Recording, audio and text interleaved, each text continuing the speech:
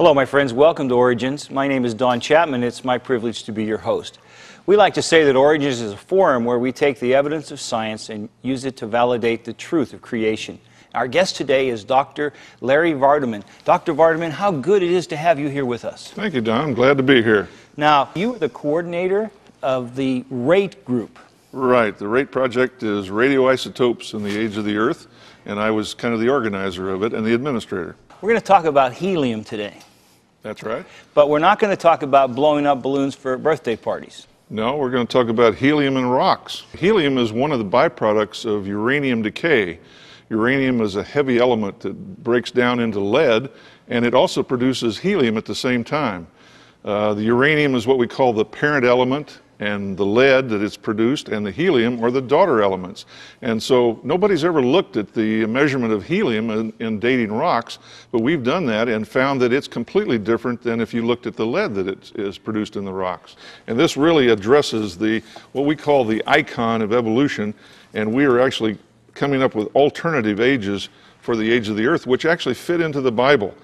And the first one we want to talk about today is helium diffusion rates. All right. This helium that's created in the rock by the decay of uranium becomes an alternative dating method or a clock for estimating how old the rocks are. Before I get into that in detail, let me just give you a few of the basic assumptions for radioisotope dating. Radioisotope dating is the primary method for dating rocks, but it has some basic assumptions in it that have to be met. And for this situation, one or more of these may not be valid. The three basic assumptions are that there is no initial concentration of the daughter elements. In other words, if you're going to have a clock, you have to know where you start from. And the assumption is you start from zero, and however much you have, whether it's lead or helium, that tells you how long the clock has been running. So there can't be helium or lead there at the beginning? That's right. Okay. Or if there is there, you had to know how much there was, Right. but we have no way of knowing that. Right. So you assume that there's none there. The second assumption is that there's a constant decay rate of the uranium into lead and helium.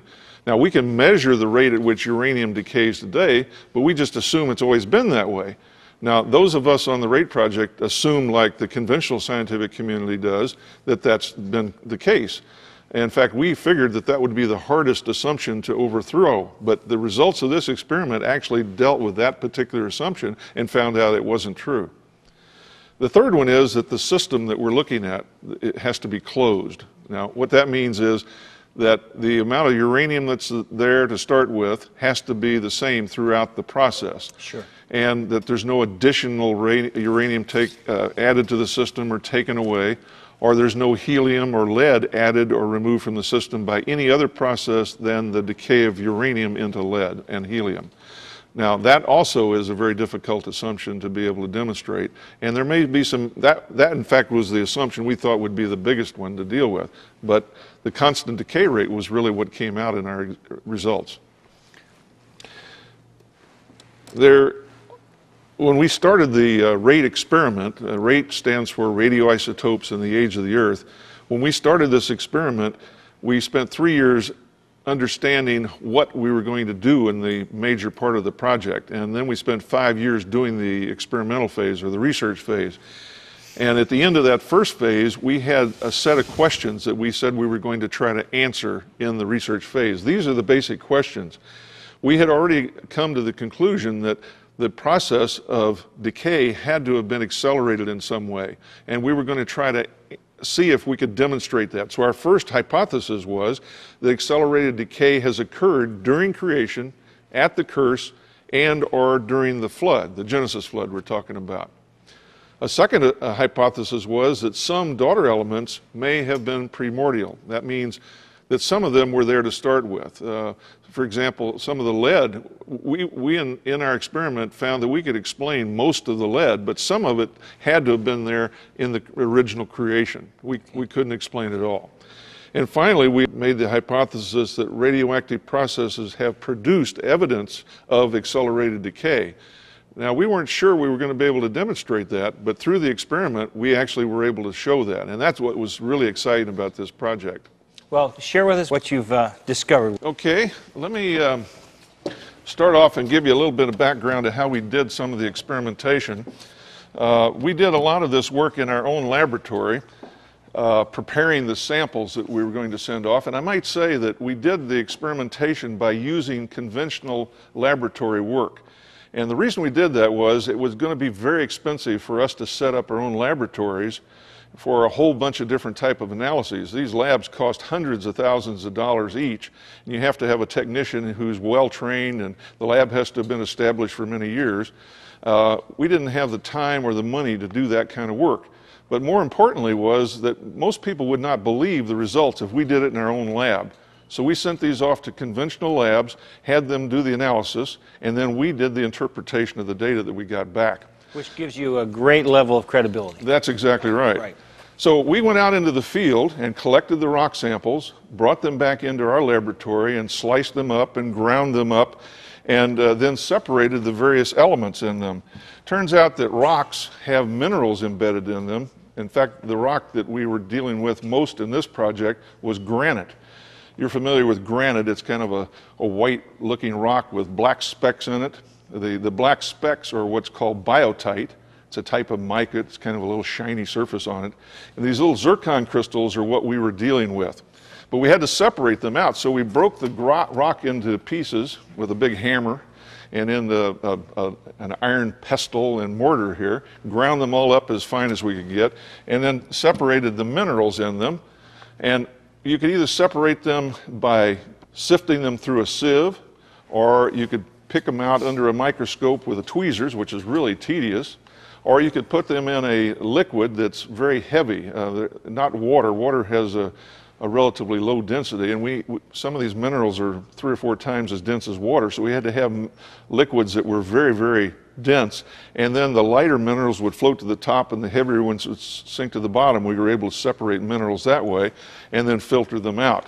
So we did quite a bit of that in our laboratory and then sent them off to the general laboratory to do the experiment. And one of the main things we were doing with the helium diffusion experiment was finding out how much helium were in these rocks and how fast that helium was escaping out of the rock.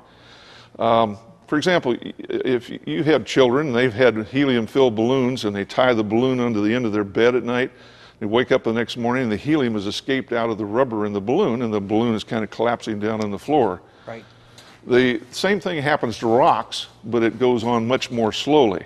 The helium will actually escape out of these. Now, the bottom line result we found from these experiments, I'll just state this up front and then we'll talk a little bit more about it, was that the helium diffusion work we did indicated that the 1.5 billion years, the equivalent of 1.5 billion years of radioactive decay, nuclear decay, actually occurred between 4,000 and 8,000 years ago. In other words, we think that this process started. Much of the helium is still in the rocks, but it's been going on for, the best estimate, 6,000 years. Yeah. That is the number we believe from a literal understanding of Scripture when God created the earth. Well, let me tell you a little bit more about the inside part of the granite. Inside the granite rock itself is these biotite flakes, and in the biotite is these little zircon crystals that you'll see here. These zircon crystals are very, very small. You really can't see them. They're on the order of 100 microns or so, which is about the diameter of a hair on your head. Mercy. And in these little zircon crystals, embedded in the granite, is the uranium and thorium, which is radioactive.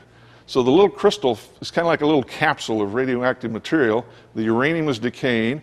It decays and produces lead within that zircon crystal, and the helium is in there, and the helium has to escape out of that zircon crystal. These zircon crystals don't melt except at very high temperatures, and they can actually go through a volcano and not be melted. The magma, all the rock around them can melt, and the zircons are still there, so it can go through a lot of earth processes and still be maintained. Here's a picture of some of these in a little bit closer detail. This is the kind of crystals, they take various sizes and shapes, but basically they're on the order of 100 microns. I said very, very small, and they tend to have facets on them. Here's one of these crystals, and you can see it has little flat surfaces on it. Very, very interesting featured type crystal. Don, here's a graph that shows how uranium decays into lead. The uranium that we find in our zircons starts off, and it starts as a uranium-238 atom, and it results in lead, but it also produces helium along the way. There's a decay chain of a whole bunch of nuclear processes that start between its uranium turning into lead, and in the process it produces 8 helium atoms. Actually, it produces alpha particles. Now, these alpha particles are the core of a helium atom. It's got 2 neutrons and 2 protons with no electrons, and it shoots out in all directions, and as it goes throughout the crystal it produces damage in the crystal and then picks up electrons and becomes a helium atom. So the helium is trapped in that crystal after it's decayed. Here's an atom of uranium with all the electrons running around it, and it shoots out these alpha particles. There's 2 neutrons and 2 protons, and then it collects electrons and becomes a helium. That continues to do that. All throughout the life of the crystal, it produces all this product. If you take a rock as a whole, you can see this process going on, and it's actually kicking out helium. Now here's your alpha particles with the electrons around them. Those are helium atoms. So the rock is actually pressing out, or the helium is escaping out of the rock in all directions, but it takes a fairly sizable amount of time for that to occur. If it turns out if the rocks were 1 billion years old or so, all that helium would have already escaped. And when we went and collected the rocks, we found that the helium is still in the rocks, and we sent the rock samples to the lab to find out how fast it's escaping, and we were able to actually calculate the age of the Earth from how much helium is there and how fast it's escaping. If they were really old, there wouldn't be any helium there at all. That's right. Okay. But we found up to 50% of the helium that's decayed still in those rocks. Still there. And that's a new finding, isn't it? That's a brand new finding, and it's very controversial. We've presented this to the scientific community already, and they are astounded by it, and they're really scratching their heads over this. You haven't really had a lot of response other than, huh? Well, that's right. We presented this to the American Geophysical Union meeting in San Francisco in 2003, and we had about 400 specialists in this field come by and talk to us.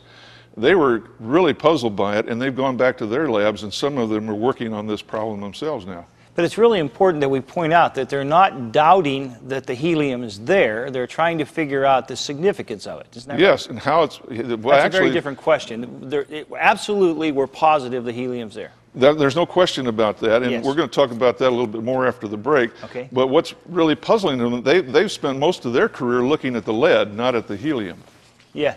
Right, that's right. And the dating has always been based on the lead instead of the helium. That's exactly right. But they're telling us 2 entirely different stories. The lead would give you one date, and the helium an entirely different date. That's right. The lead gives you a date of about 1.5 billion years, 1.5 billion years, and the helium, it turns out it's on the order of thousands. That's why we called it one of our books, Thousands, Not Billions. Now we've got to take a break, and when we come back, we're going to have to deal with this dichotomy of results and how we justify that, or how we explain it, or what we think's going on. We'll be right back. You won't want to miss the conclusion. Stay with us. Creation versus evolution. You weigh the evidence. A global flood, evidence pours in. 20th century geologists taught the familiar maxim, the present is the key to the past. But now that catastrophic processes are widely used to describe the strata record, 21st century geologists are discovering that marine flood sedimentation is the key to the past. Geological strata and their marine fossils provide critical evidence that the oceans once covered the entire planet. Widespread strata blankets are leading geologists to construct a global flood model for Earth history.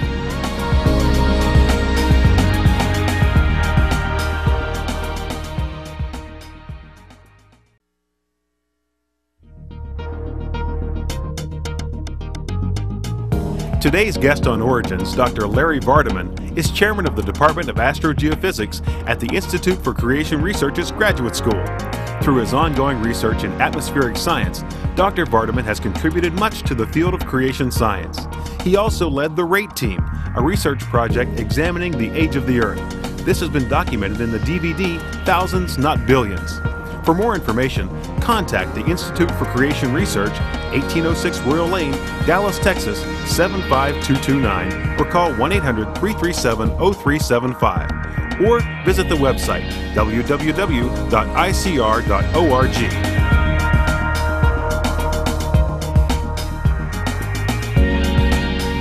We're back with Dr. Larry Vardaman, and we're talking about the discoveries by the rate group, and today we're talking about the helium that we're discovering in rocks, and this was something new and kind of earth-shattering to the scientific community. You have a chart there, Dr. Vardaman. Help us understand what that's about. Well, I want to tell you a little bit more about the samples that we used to come to the conclusions we did. We obtained a core of granite from a drilling that was done in New Mexico by the Los Alamos National Laboratories. They were looking for geothermal sites, looking for steam that they could use to produce energy. And in this core, this site, they pulled out a core all the way down to over 12,000 feet down in the ground. And we had access to those cores and were able to sample them for the zircons in them. And in those zircons, look for the amount of helium. This table that you see here had samples from the top. Sample number 1 is near the top in meters. That's about 1,000 meters, which would be about 3,000 feet down in the ground, at a temperature of a little over 100 degrees centigrade, which is about the boiling point of water.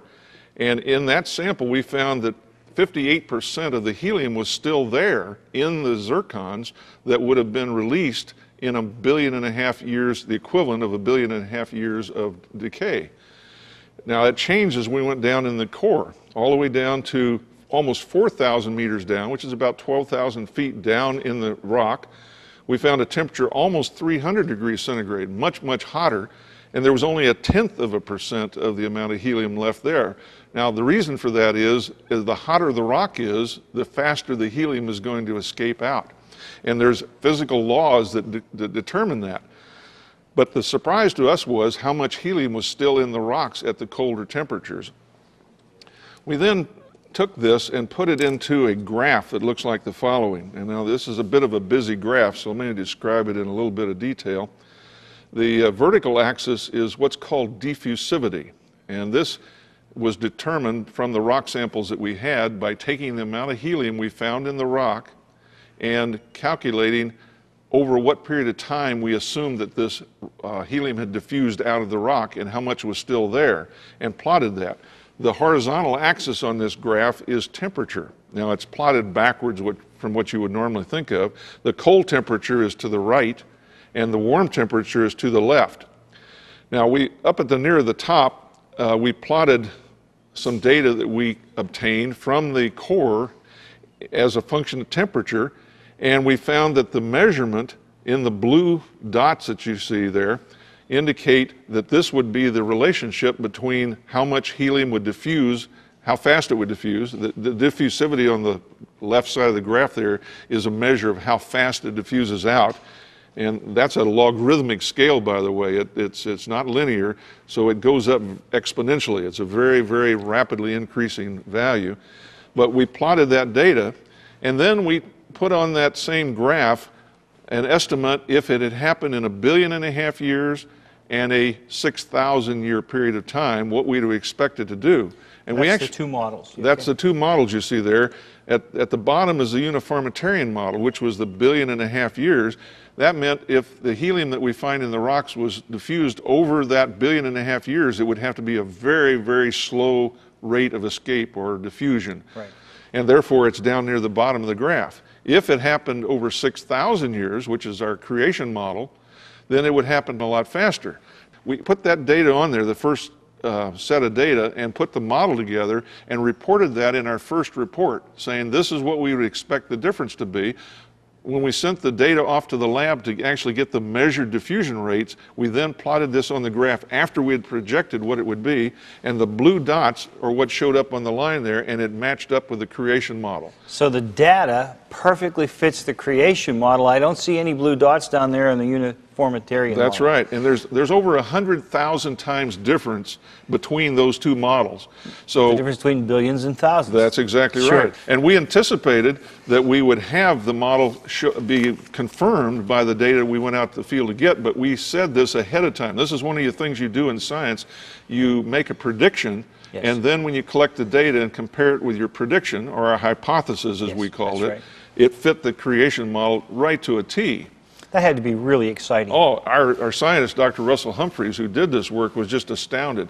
In his 30 or 40 years of research, he had never had the data come out that close to his prediction. He was just thrilled with it. Would you use the word irrefutable with this? I think so. I mean, it's incredible that it came out so well.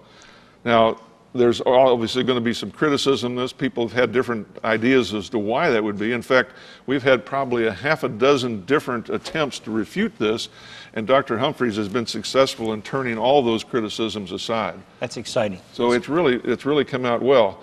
Now, we're able to turn that data around also, and since what we were doing was measuring diffusivity and measuring how much helium was actually there, if you turn the equation around, you can project what the age of the Earth actually is. And we came out with an estimate of 6,000 plus or minus 2,000 years. And I like the way you guys say it. It's thousands versus billions. And so, you know, we're not going to quibble over 1,000 years. We're seeing two whole different worldviews that are represented here, and the evidence is supporting the creation model. I think that's so exciting. Now, maybe it'll help our viewers to be able to see the difference here between this long age idea of billions of years and thousands of years by taking two sundials. On the left, we have the nuclear decay sundial that would result in 1.5 billion years. And up in the top of this clock is uranium decaying into lead. And there's a little lever there, it was highlighted, that basically we believe God turned the lever on this during the Genesis flood. Over on the right is helium. When the uranium is decaying, it produces both lead and helium. You'll notice that it connects to the right sundial, and the helium is being put into the second sundial, and it's accumulated in the upper part of that like it's accumulated in the zircons. During the time that there was accelerated decay, which we think happened during the Genesis flood, there was a lot of lead produced and a lot of helium produced. And then at the end of the Genesis flood, when the accelerated decay was shut off, God kind of turned that dial and it slowed down to the rate that we have today. But yet the helium had accumulated during that period of time in the zircons in granites. Although today the decay rate of uranium into lead is very slow, the helium is still there slowly leaking out of the zircons, and we believe that that is a preferred method of estimating the age of the Earth. Accelerated decay, I have a feeling, is going to become a very pertinent term in the origins debate in the years ahead. I believe you're right.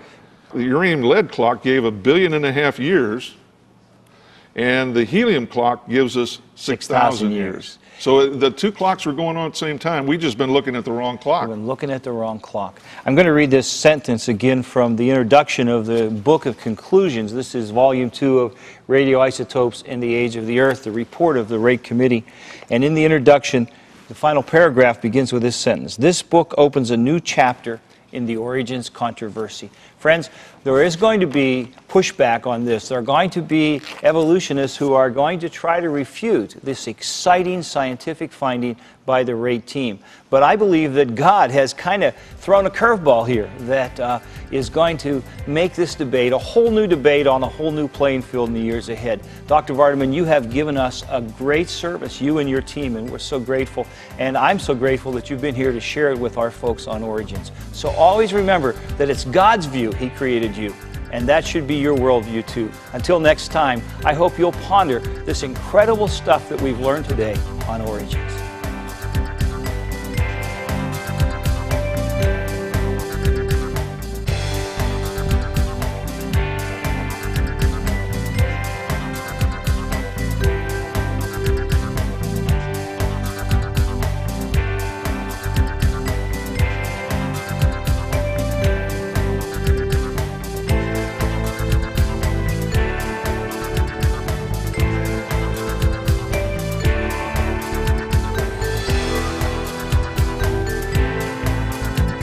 Thank you for watching this edition of Origins. If you'd like a copy of the PowerPoint information presented today, you can download a PDF file of program number 813 from our website at www.originstv.org.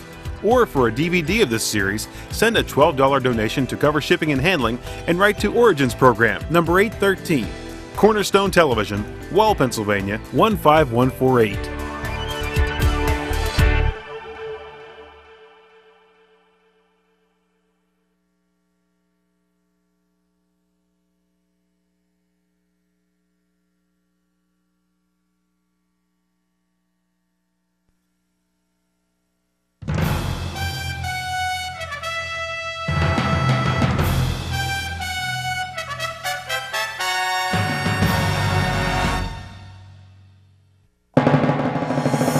Origins is made possible by the faithful prayers and the financial support of you, our Cornerstone Television family.